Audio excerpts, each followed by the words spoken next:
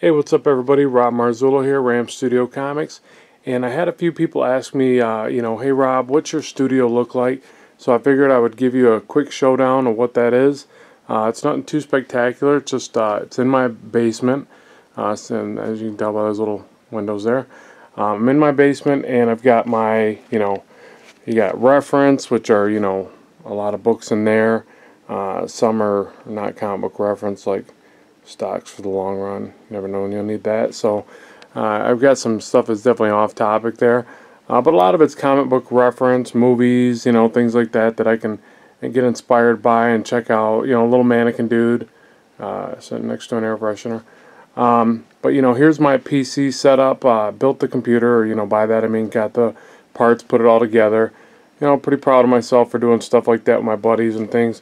I use a 205 on that setup. It works pretty good, but I'll be honest, ever since I switched to a Mac setup on the Cintiq, it's a world of difference. So I'll probably end up from here on out going all to Mac computers. They do run effectively better for artwork. So and I was a big PC fan all my life, so for me to say that is a big statement. A brother fax combo, I actually got that just because it's an 11x17 scanner, which is almost imperative to have with, or it is imperative to have when you do comic book illustration. There's the cover to book 1 of Blackstone. Wish I did the cover a bit different, but it's already done. It's in production. You can find it on Indie Planet. The character Krem, one of the antagonists in the Blackstone comic book. So that just lots of artwork that I keep up on the walls there. A lot of fan art. This is a digital painting I did a ways back. I see a lot of flaws in it nowadays, but it's just basically one of them ones that at the time I was really happy with, so I printed it and put it on the wall, that kind of thing. Spawn's always been a fan favorite of mine. Like, I love the character. Todd McFarlane's artwork was always very inspiring growing up. So there's a piece I did of that character, and all of that was done in Sketchbook Pro and completely digital. So penciled, inked, and colored in Sketchbook Pro, all digital. And my colors suck. I'm not a very good colorist at all.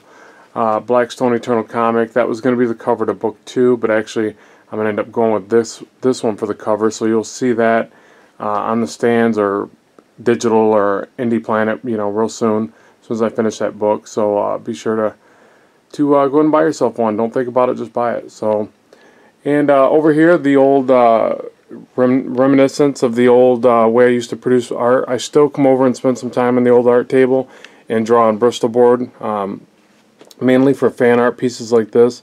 Well, it's actually a page from book 1 of the comic of Krem kind of doing some fearful statement or whatever. But here's a fan piece of, if I can see that in there real well. Cap smacking the slap down on Red Skull or whatever. And all these are oversized. I don't know if you can tell by looking at the art table. I do a lot of oversized pieces. I just do these for practice and for fun. One of the things I like about drawing on larger paper is I can really get in there and add some detail and some cross hatching and shading and stuff like that. It's a little more time consuming, so I don't do a lot of these, but I do enjoy doing them. There's one of my favorite characters, Spidey. That's all digital. Well, actually I started that as a sketch, then penciled, inked it. I kind of did finished pencils, inked, and colored again in Sketchbook Pro. And I typically do most of my comic book stuff in Manga Studio, but there's Blackstone banner stand that I take to my shows. I take a couple of those with each convention. That was going to be the cover to book 1, but I vetoed it. I wasn't digging it. I can't really tell you what bothered me about it. It looked a little too cartoony, and I just wanted to get away from that. That was just a pinup I did of Blackstone on pencil, and I liked the way the shot came out, so I printed that and put it on the banner stand. Oh, and I can't forget the Precious Light table, which is really just a glorified collect-all for all my different art tools now, but everything from Crow Quill, nib tips right here,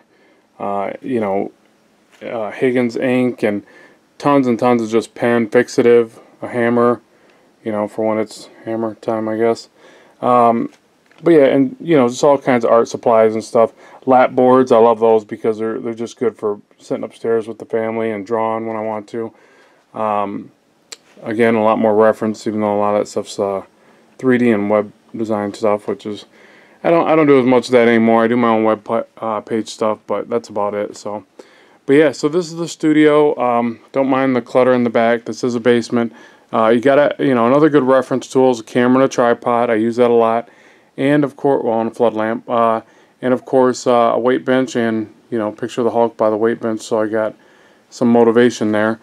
But you know, the weight bench and the treadmill for when you got to get up and move around from sitting down for long periods of time drawing this stuff. So keep that in mind too. You really want to get up and, you know, circulate some blood and keep moving, and you know, it's really important. You know, you sit here for 12, 14 hours in a day, and that can be bad for you. So, but anyways, that's it. That's the studio. Nothing too spectacular. That's my little work facility, and that's most of it's done right here.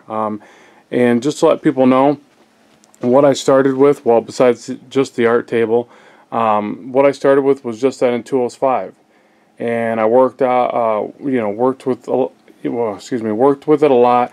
Sold artwork, did shows, made some money with it, sold independent, you know, everything from logo design and graphics for people to be able to get to where I could afford something like that.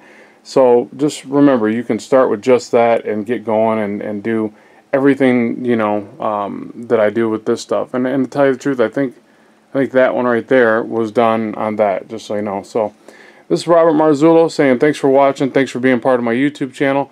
Hopefully this gives you a little bit of insight into, you know, what I do and how I do it. So keep drawing, keep having fun.